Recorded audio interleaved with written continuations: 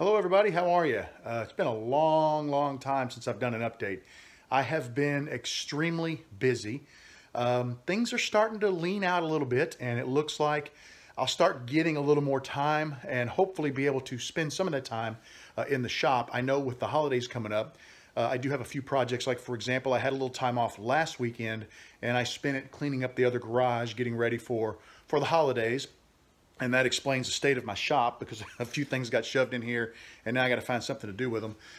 What I'm going to do today is really just kind of get my shop in order. I do have a couple of packages over here that I want to open, do a mail call here in a few minutes. And as I'm cleaning, I never finish cleaning. I always find a project and I always end up getting off track and working on something else. So I'm sure that's going to happen, and I'm going to keep you guys updated. I'd like to take a few minutes now and kind of go over what has come in the mail recently. A few of these items, I'll go through those first. I bought for myself things that I need around the shop, and the rest of them came from you guys, and I just want to open them on camera and be sure to tell you guys thank you. First item is something I picked up myself. A few of you guys, if you're musically inclined, might recognize this. Take a close look. It's sandwich. It's black, white, black.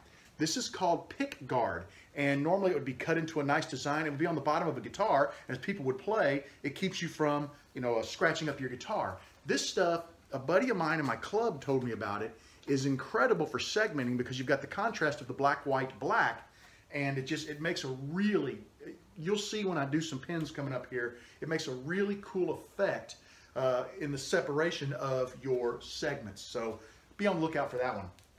A little while back, I started a project where I was going to try to turn an acrylic style rod into a pin that takes a cross refill. And I hope to get back on that project soon, but the idea was to use more common taps and dies that are a little more accessible. Some of the taps and dies in bespoke pin turning can be super expensive.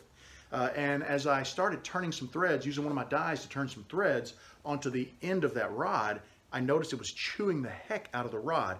Turns out I'd bought a set of used taps and dies, and the die, the 1/4 20 die, was just garbage. So I've since bought a new 1/4 20 die and a new 1/4 20 tap, so I can get back to that project next opportunity.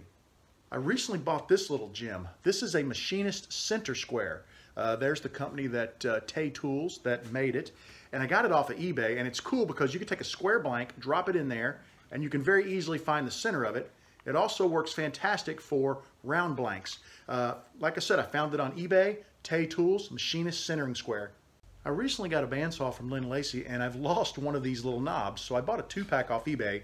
And what it is, they hold this little rail onto the front of the bandsaw, and this is what the fence connects to and slides back and forth, so you can lock it down and make nice straight cuts. Speaking of Lynn Lacey, he recently sent me a really nice little letter in the mail, and inside that letter, he included a little surprise. Take a look at those.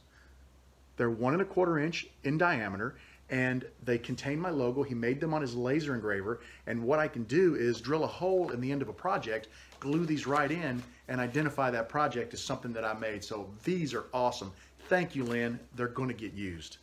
Check out this package that Ray Gonzalez sent me. It contains 2 pieces of Osage orange, or as we like to call it up here in the Midwest, hedge apple. This stuff is great. Farmers used to plant this along fence rows as a windbreak. And I don't know if a lot of you guys know this, but the dust from Osage orange will glow under black light. It's pretty cool wood. It's got a nice orange yellow color to it. It's going to make some gorgeous pins. Ray, thank you so much, brother. I appreciate it. Good buddy of mine, Daryl Dice, sent me this little package, and I cut it open, but I haven't looked inside yet. Oh, wow. Check this out. Is that cool? It says white marble. And the letter that came with the blank says, "Bob, thanks for all the tips and advice on the various questions I have asked you. You're a great teacher, mentor to turners worldwide. We all await your YouTube return. You said you never had a chance to turn a true stone blank, so I thought I would find a nice one and send it to you as a thank you gift. Thank you, Daryl Dice." Daryl, thank you so much. Guys, just take a look at this blank one more time. It's true, I've never turned a true stone, so I'm gonna do a little research and then we'll see what we can turn this one into. Thank you again, I really appreciate it. I did find one more item that I bought for myself. It had fallen to the back of the pile there. And what it is a label sizing jig. I purchased this from Fred Wisson over at P-Town Subby. And what this does is you can take any type of a printout that you make on your color printer. You can lay this over it. It's clear so you can see through it. You can perfectly center the item that you want to put on your pin, cut it out with a razor blade, and it will fit right onto a Sierra tube. He has these for all different size pins, so I'm hoping to use this. I have a couple of ideas, and once I settle down a little bit, get back in the shop on a more regular basis, I'd like to get back into casting and make a few label casts of my own. This last box comes to me from David Barnett. I have no idea what's in it. I've gone ahead and cut the tape, so let's take a quick peek. Oh wow, check this out. I do remember now. David told me he was sending this. Take a look at this. He made a clock for me to hang in my shop. David, thank you so much. I really appreciate it. Well, that took a little longer than I expected, but you know, it has been a while since I've done a mail call. And I just want to say to everyone who sent me something today and to anyone who's ever sent me anything in the past, thank you so much. I truly do appreciate it. It warms my heart. You know how it is. You're like a kid at Christmas. It's always exciting to get a package and not know what's in it and rip it open. And it's just a really great feeling, and I truly do appreciate it. I've got to get back to cleaning because I've got a wreck to take care of here. But if I get off topic and get onto something else, which I'm sure I will, I'm going to keep you guys posted. Well, I knew cleaning wouldn't last long. I'd run into something I wanted to do. And it finally hit me. This is a project I've been wanting to do for a while. I am not going to be filming this one, and I really hope my wife doesn't watch these vlogs, but I've decided to work on an intarsia, a small intarsia for her, and I've just been getting some stuff together. Got a few different type of woods. I've got some pink dogwood, I've got some red heart, some aspen, a couple different thicknesses of aspen, a little bit of yellow heart, and a little bit of walnut. And I've got my pattern. I went ahead and took care of that, and I started cutting out the pieces, and I'm going to basically, in the past when I've done an intarsia, I've cut everything out at one time and then tried to put it together. I think what I'm going to do this time is I'm going to start with these two pieces. They're right in the center of the intarsia. I'll get them taken care of, get them shaped, get them put together, and then I'll build onto it one piece at a time. That way I can not only use the pattern for cutting, but I can also use, you know, in case I've sanded a little deep or left it a little thick, I can also use my other pieces to get this to fit nice. So I'm just going to work on that. Periodically I'll show you guys updates, but like I said, I'm not going to do a video on it. I do have some visitors in the shop today. You may have heard them a minute ago rummaging around. Let me flip you around and give you a shot. There they are, Nyla and Noel. They're just out here goofing around, having a good old time. Well, guys, I've been working to fine tune. I've got 2, 4, 6, 7 pieces cut out. I'm just trying to fine tune them to work together before I cut any more pieces.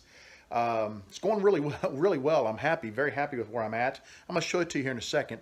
I got to take a break. I promised my daughter, she wanted me to pick her up from school today since I was off work, so I'm going to go do that. I may be back out later tonight, not sure. If not, I'll have some stuff for you tomorrow because I'll get out and work on this, but let me show you what I've got. This is the basic couple of pieces. I've still got some fine tuning. You can see like right there, the pieces don't match up real well, but it's just a matter of just kind of sanding and working them down to where they start to work together. And it's hard to do when they're all loose like this because any little touch and you knock them around. But looking pretty good, I think. I hope you like what I've done so far. I may be back, I may not. I don't know, but if not, thanks for hanging out with me. Well, I made it back out in the garage, and I got a little more done. I've still got to take the pattern off of these pieces and then get them shaped, but it's really starting to come together. I think it's going to turn out really nice. So don't say anything to my wife. We'll keep this a secret because I don't think she watches these updates. I hope she doesn't watch them. Otherwise, it's going to really spoil Christmas, right? But we'll keep chipping away at this a little bit at a time, and hopefully I'll get her done here before long, and it'll make a nice little Christmas gift. So that's all I got for today, guys. Take it easy, and we'll see you again real soon.